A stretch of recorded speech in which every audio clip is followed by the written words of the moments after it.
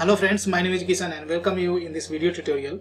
This is the continuation of my previous video tutorial. There we had started learning how to handle exception in Spring MVC. So in previous video tutorial we have seen we can define exception handler method within the controller, and that method you will have to annotate as @exception handler, and there you need to specify the exception type class. Here you can define your own custom class as well, custom exception class as well.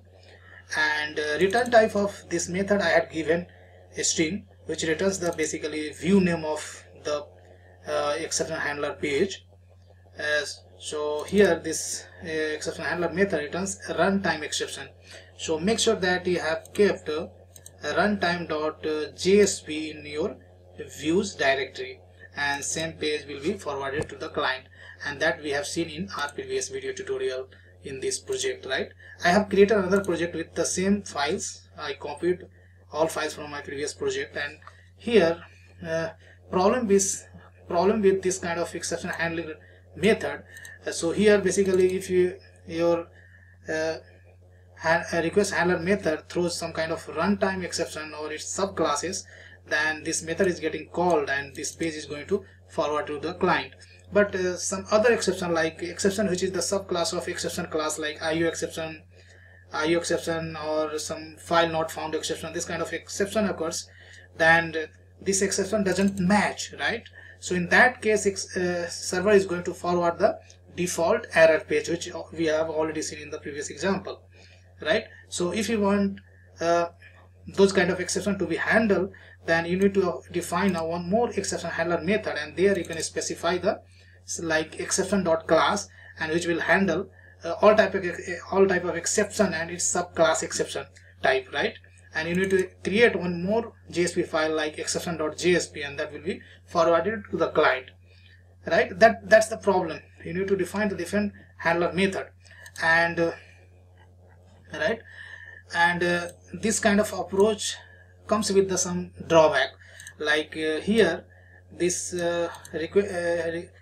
exception handler method will be accessible for the only this controller class, right? Because this code we have written, this exception handler method we have written within this controller, right? If you have another controller class, then this will not be accessible, right? So basically this code we can put on the global access, so that all controller within this package or another package controller can access this exception handler method.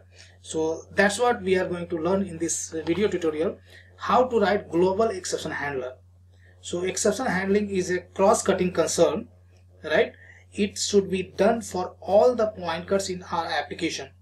We have already looked into a Spring AOP.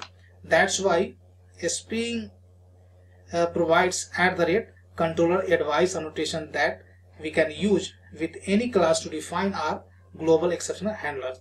The handler methods in global controller advice is the same as the controller based exception handler methods, which already we have defined over here, and used when the controller class is not able to handle the exception, right? So basically when any exception arises within the controller, right, within any request handler method in this controller, then first of all controller will try to find any local method who is responsible to handle the exception or not. If that method is not present, then that will try to find the global exception handler class, right? So here what I'm going to do, I'm going to create another class, right, global exception handler class, which will be accessible for all controller in my application. So let's right click on this project and let's create a class. I would give the package name as com.infotech.advice. You are free to choose any package name, and here I'm gonna specify this exception handler advice class as my controller advice. Let's click on the finish button, and this class I'm going to annotate as @controller advice. So we have another annotation @controller advice. right? And this is belong to the Spring package, right? arc.spring framework web.bind.annotation package.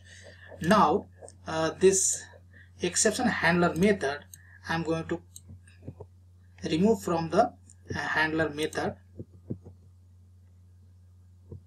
and I'll keep in the this advice controller method, and the rest of the things would be same, nothing we need to change. And if I run this application, then let me show you the output. You'll get the same similar output what we got in the previous example, right?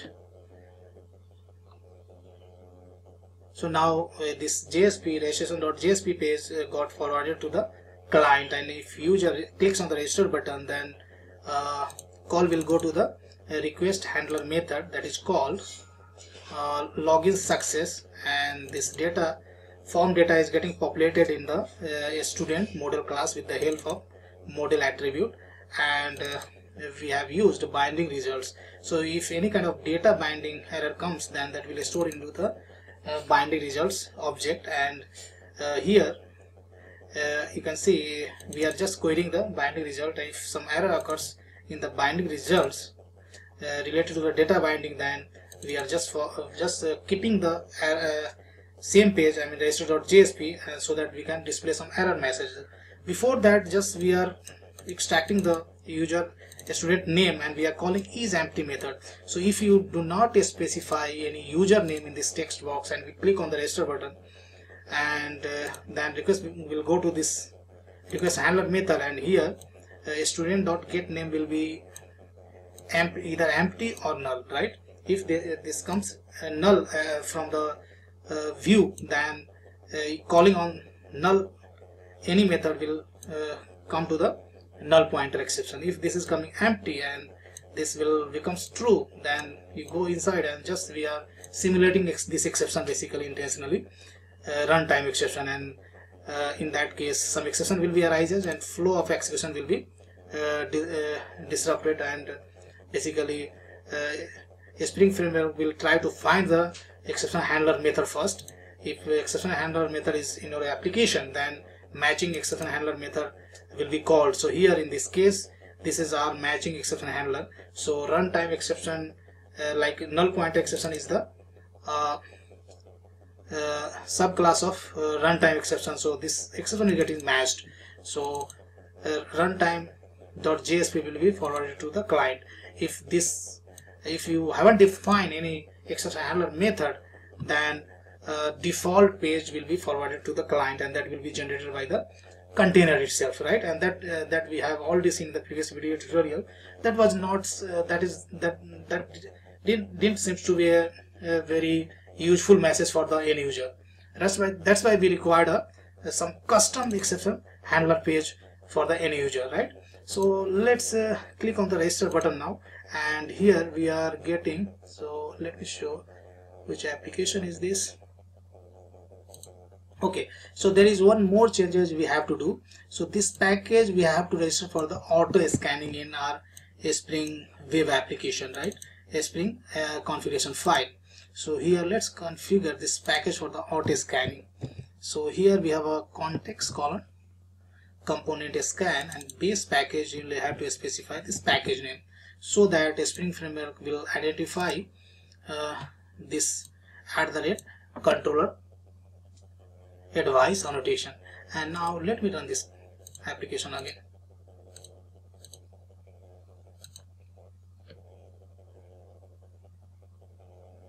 Now this exception handler method will be the common for all your controller classes, and this reduces basically code duplication. Now if I click on the register button, then see, so saying that this page is getting forwarded to the end user, and this is the meaningful page which we have designed, right? Instead of sending the container generated page. So that's all I have in this video tutorial.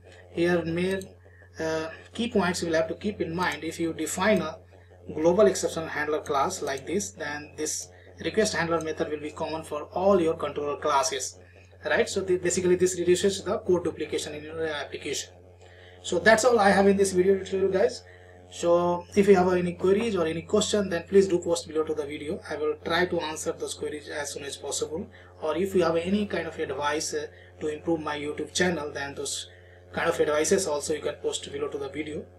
So thanks for watching this video, and this code I'm going to put on the GitHub, and GitHub location I will specify in the video description. Thanks.